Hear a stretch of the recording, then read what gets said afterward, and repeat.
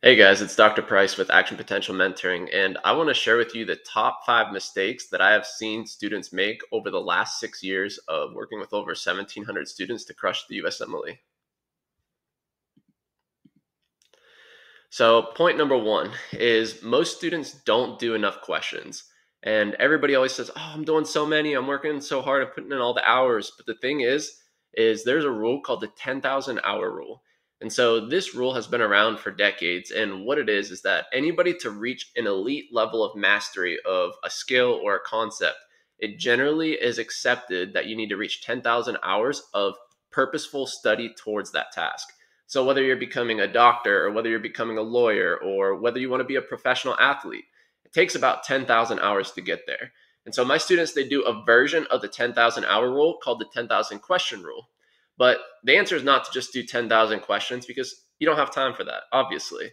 And so what we do is we actually teach the reverse pyramid protocol, which helps tone down the amount of questions that you have to do, but it makes them 43% more effective. And so this is how students are able to get more bang for their buck while they're doing the practice questions themselves. So obviously you have to use UWorld. It's basically impossible to reach the upper echelon on the exam without it. But the key is how you actually use it. So we're going to get into that in just a minute. Point number two is most students use way too many resources. And so most everybody has almost a seemingly endless supply of resources that they feel they need to use when prepping for the USMLE. And so the key is not which resources you use, it's how that you use the resources. That's really the most important thing to understand. Because think about it. If everybody across the entire country has access to the exact same study resources, then it must matter more how you use it rather than that you use it. And so some of the techniques that we teach our students include the reverse pyramid protocol that I touched on previously, scaled repeatability, the UAMP learning curves, and then way more. And so if you haven't heard of these methods, don't feel bad. It's really not your fault because most of the top performing med students are not going to share the exact steps that they use to get there because it's going to create more competition for them. So that's something to keep in mind. One of the next biggest problems with most students' med school prep is that they follow what everyone else is doing, and that causes entropic lag. And so, what that means is that you start getting bogged down by having way too many random approaches to what you're doing. And so, you start to feel lost in the sauce. And so, most people study in a random way, and that's why they get random results. And so, if you're not using optimized protocols, you can guarantee that your competition is. And so just as a little screenshot here, I shared the first page of one of our protocols so that you can see that this is in depth of exactly which steps that you should be taking. We take this very, very seriously. This is not an area of your life that you should leave up to chance. Point number four is most people don't put enough emphasis on their focus optimization as well as anxiety management.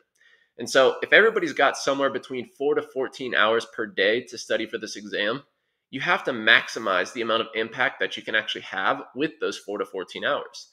And so especially if you're at M3 and you're on rotations, you don't have time to be doing inefficient study techniques because you have to be performing at your best at all times outside of the hospital.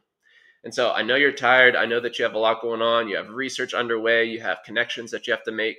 So you gotta make your study time as valuable as possible. And it all starts with back on step one. If you don't prepare for step one more optimally, then you're gonna be struggling for step two when it really counts. And so it's really called step two because it builds off of step one. So one of the books that I recommend for my students is How to Stop Worrying and Start Living. It's by Dale Carnegie. It's absolutely phenomenal. And it really dives deep into anxiety management for high performers. So we have a ton of video on our members area about this exact topic because I feel that there is so much that you can optimize about anxiety and focus that you need to be implementing these techniques because if you're not, your competition will be.